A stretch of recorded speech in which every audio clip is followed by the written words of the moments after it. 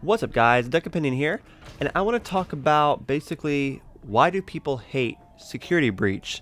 So let me give you my opinion first. I really enjoyed the lore. I really enjoyed the characters and the fact that in 2 years we have been buying the characters, we've been looking up every bit of information, and we've fallen in love with them. So I feel like no matter what, I would have liked the premise and the characters no matter what. Now, the gameplay, this game is a stealth game. There's no other way to put it. I don't know what I was really expecting, but I personally don't like stealth games, but I think this game does it good. Coming from someone that doesn't like stealth games, I don't like to sit around and don't do anything, but there is no real attack.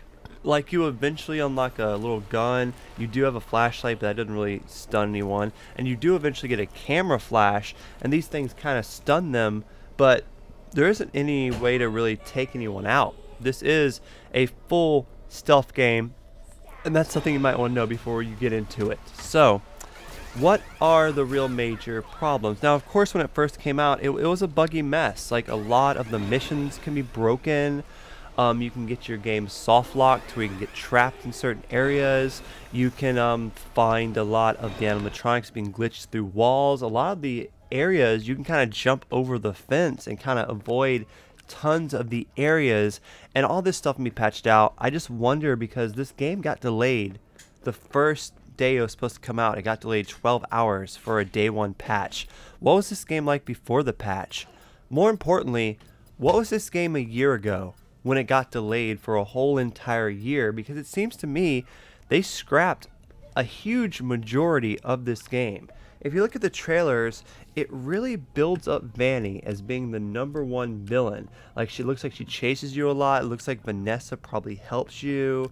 And eventually you find out she's Vanny, is what I'd figure, and it'd continue to be really epic. But when you actually play the game, Vanessa's really kind of mean. She's not there to help you at all. She wants to find you, and at one point she does capture you and throw you in parts and service, and she's really mean about it. Like, at no point is she really trying to help you. And as for Vanny herself, she shows up I think 3 times in the game, but I only saw her once. She might have showed up some other times, but I only saw her one time. It was in that parts and service area when Vanessa captures you. That's the only time I've ever actually saw Vanny show up in game, besides one little cutscene where she walked past you at the very beginning of the game.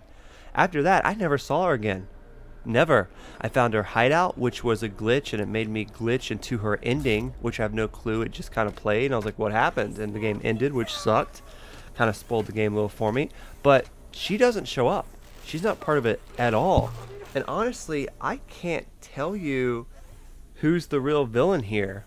At the end of the game, there's multiple endings, and I gotta say, the multiple endings, all of them besides one, they go to this like comic book strip, and they show you a little comic book strip of how it ends. It takes about a minute or two to get through, and then it just rolls credits.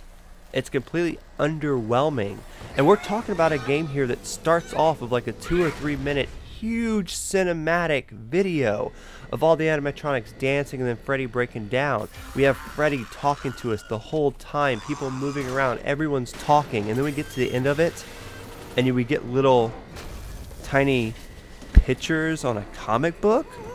They totally copped out in the end. I much rather they have kept that intro and didn't make it and just give us comic book intros and then start off with Freddy and then give us cool huge cinematics for the ending. I much rather that than that huge intro cinematic. Like, you're playing the game for like 10-15 hours to get to an end, and then you get little comic book strips and credits. That was one of the most heart-wrenching and most breakdown stuff that really killed it for me. Like, you don't go through all that just to get little shitty comic book endings, and I really hate that.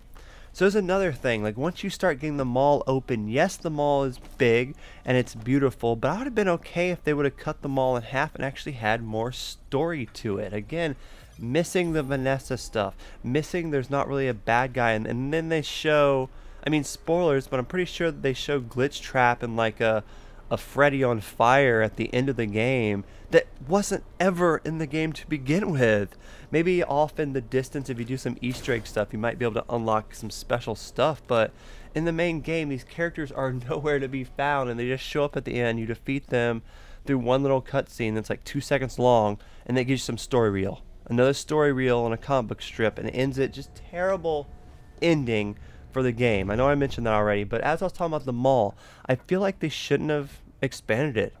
It's fun to explore, but it's loading screens everywhere. It's not really fully open because there's like parts in between that close to kind of like fake the loading screen, but it's a real loading screen. It's not really fully open, but the parts are beautiful. They're just empty. Like you go into Monty's Gator area and you see this little spinning ride. There's no way to activate the spinning ride. You see a Ferris wheel. There's nowhere to get on the Ferris wheel. You can't even sit down in a seat. And like the arcades, there are arcades everywhere. You can't play any of them. I think there's 5 in like hidden areas that you can play. There's a couple of princess quests. There's one where you can actually golf. There's a little balloon boy mini game. But like those are just like hidden in the back Easter eggs. For some reason when this game first came out, I just envisioned us being able to go in this huge arcade, playing all the games, different mini games, being able to mini golf, although you can, but being able to bowl, just being able to actually interact with the mall that you were supposed to love and enjoy so much, but it's just, nothing is interactive. Like, you can't press hardly anything to start anything, and it's just so let down. Like, it really let me down how big and great the mall is, but there's nothing to do in it. I'd much rather them cut the mall in half, add Vanny to the actual story, add progression of Vanessa to the actual story, and us discovering that she's Vanny, and us maybe, you know, breaking the spell and her helping us and finding out who Glitchtrap is and fighting him and going through all that stuff, and maybe repeated areas, than just have a big empty mall. Because in reality, they really must have cut the game a year ago, tacked together these little endings, and just realized that they really bit off more than they can chew for an indie developer. Because this game, it does feel like it just should have been developed by a AAA studio and should have cost $60, but instead we got an indie developer that really wanted to do a good job, but they just couldn't do it with their team, and we really got kind of a half-assed game. And I'm almost 8 minutes here. I apologize, but honestly, I think that's why so many people are disappointed. You watch the trailers and like what it seems to build up of Vanny and Vanessa just isn't there. You see this amazing mall, but you literally can't do anything in it. You can't even sit down. You see these really cool mechanics for the animatronics to chase you, but literally the moment a stupid robot grabs you, they just spawn an animatronic behind you and you just run away from it.